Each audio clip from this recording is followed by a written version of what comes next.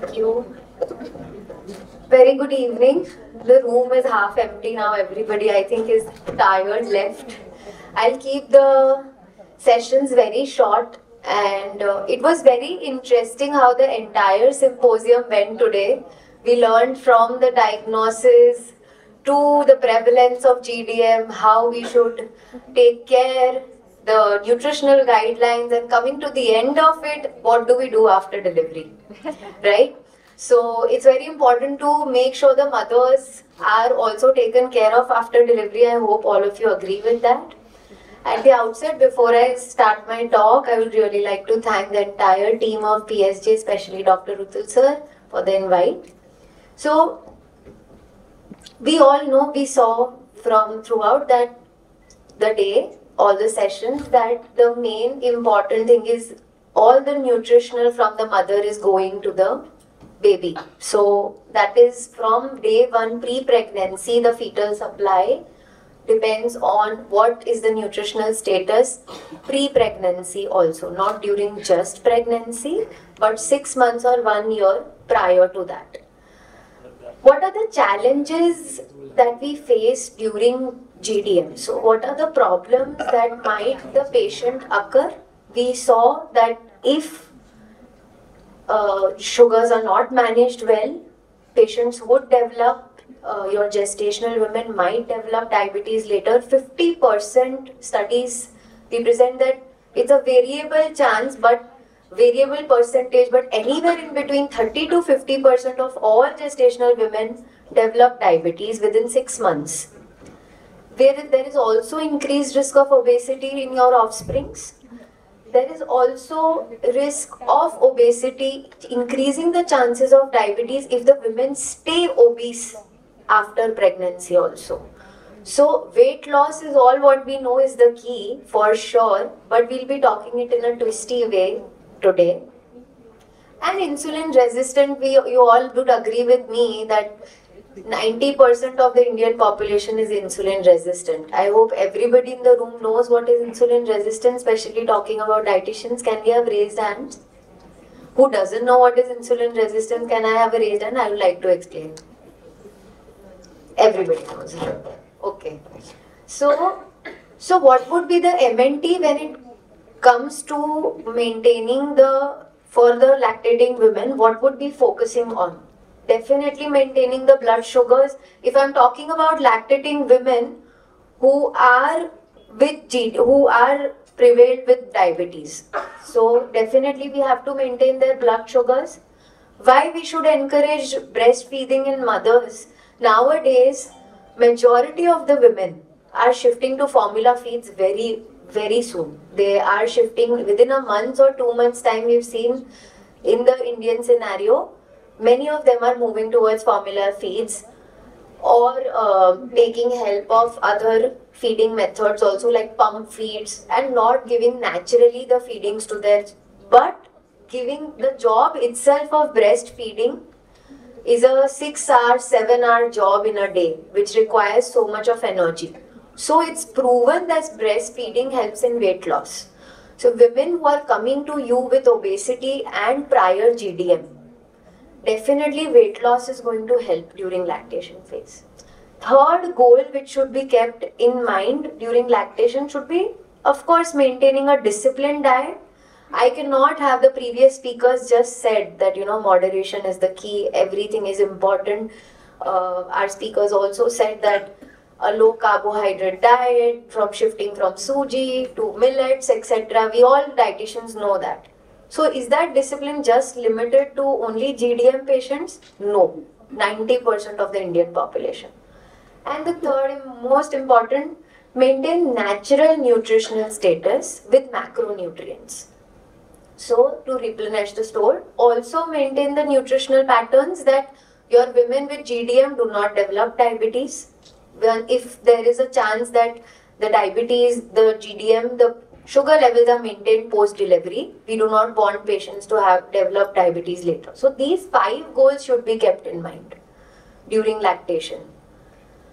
There's a beautiful study I would like to highlight here. Is pointer working? किस पे नहीं चलेगा? तो फिर कैसे चलेगा? देखने के लिए. देखने के लिए. So ठीक है. So I would like to explain. Am I loud enough? Yes. It's a very nice randomly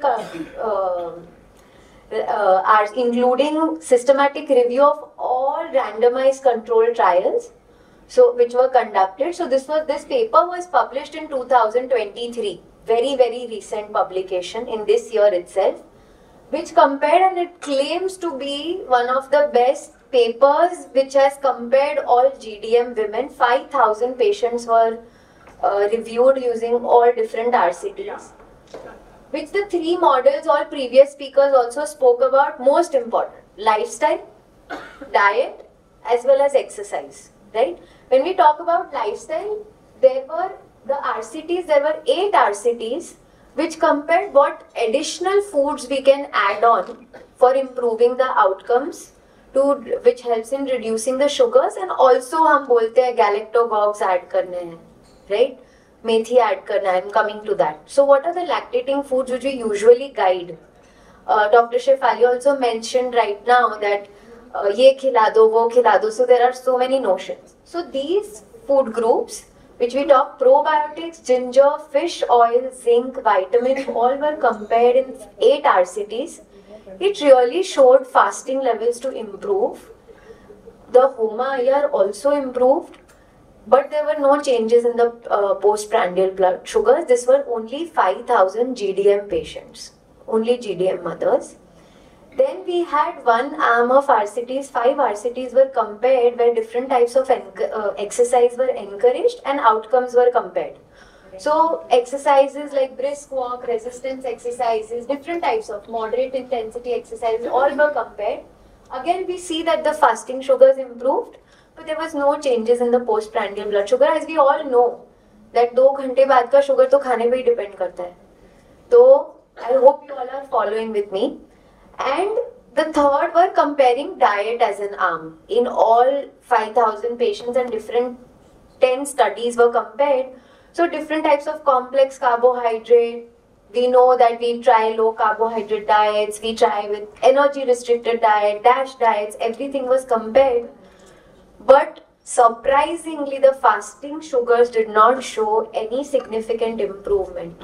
So when we compare all 3 arms, and the conclusion of this study, this review and meta-analysis showed that in fact adding healthy food groups and what we say is our superfoods in an early gestation phase is much better, क्योंकि pregnancy में कितना बदल लोगे, GDM में भी कितना बदलोगे. Like Dr. Rucha also said, other doctors said that there are hormonal disturbances. Your mothers are going to crave everything, right? So those cravings and those cannot be controlled. You have to maintain the nutritional status. Even during lactation, we all know that at least 500-600 calories have to be given pump up. So the pre-pregnancy nutritional status by adding superfoods is much more important. Sugars we can control, of course, by giving them healthy diet foods, explaining them all of this, encouraging exercise. So it's a holistic approach for sure.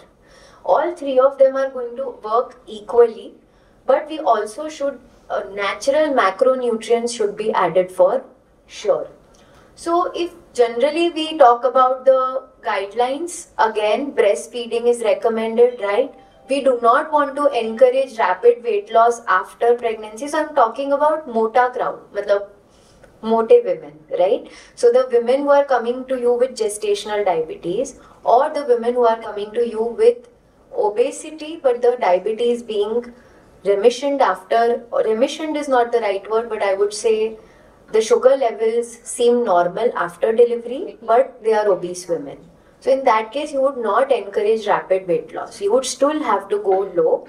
So according to the international guidelines of Gestational Society, 0.5 kg of weight loss per week is still encouraged, right? Blood glucose have to be taken care of course. In case of type 1 diabetics who are coming to you for management of sugar during lactation, make sure the tests are done very frequently. We all know the GIPSY guidelines.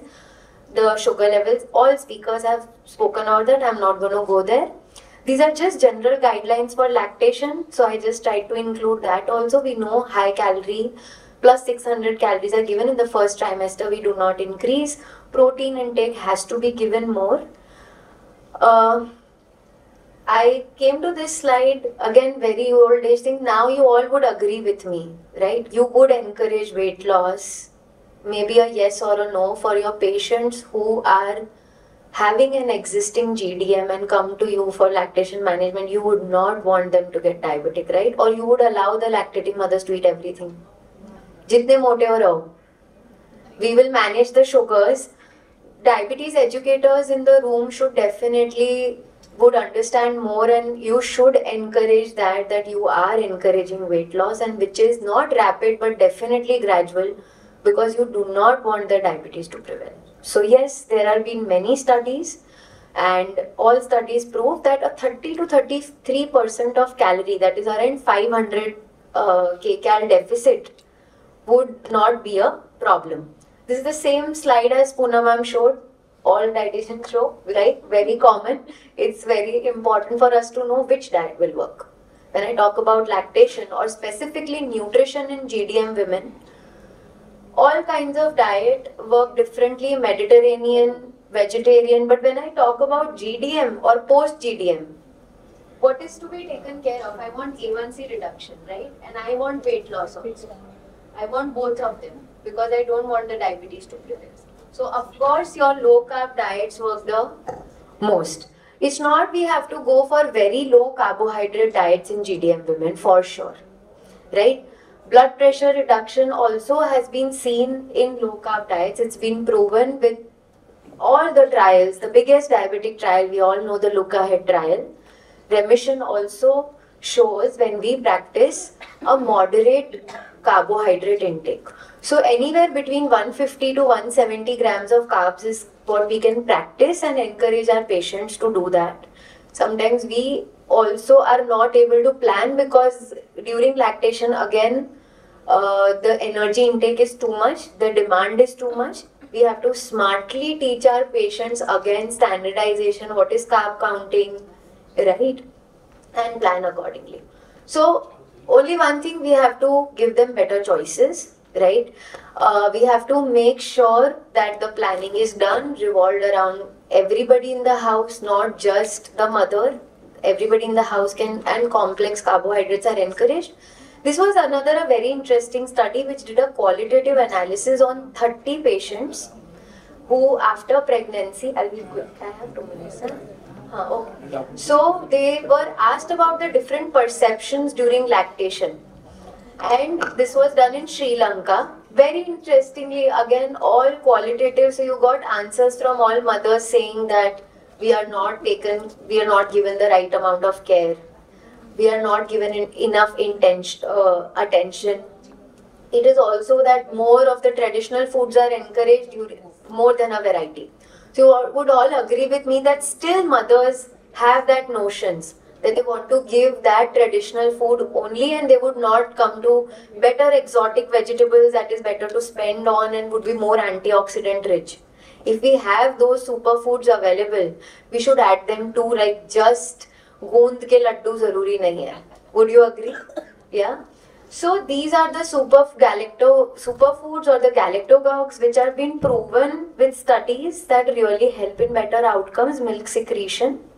So fennel seeds for sure, fenugreek, star anise, cumin, इसमें कुछ भी मीठा नहीं है, फिर भी सब मीठा ही देते हैं, क्यों पता नहीं, right?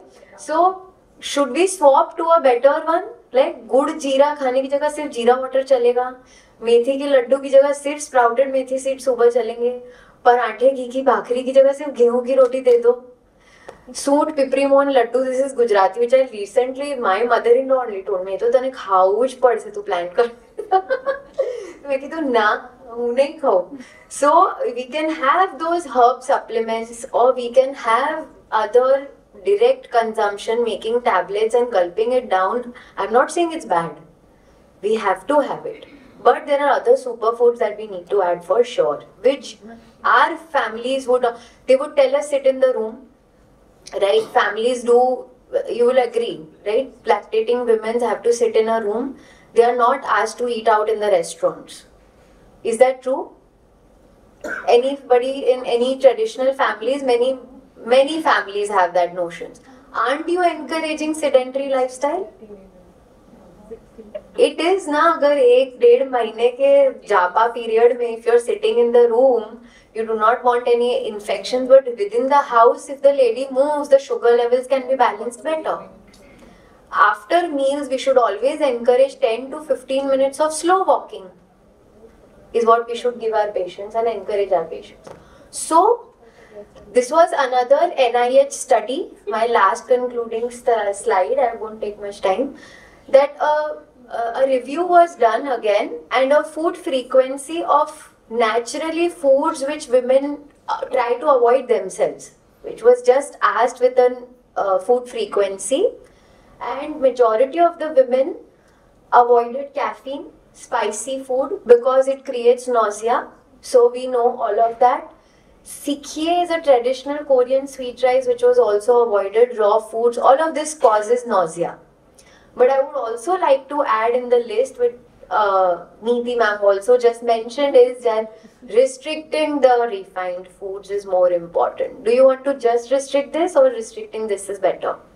Right? Restricting added sugars, restrict heavy snack, and the notions which I just mentioned, which will make your women more sedentary. So from switch to this and add this also. At the last, please do not fail to follow up with your clients. Maybe as diabetes educators, as dietitians, women would come to you with GDM, with uncontrolled sugars, but post delivery also it's very, very important, because we are leaving them for complications to come later in life, and that's not what we practice and have learned. Thank you.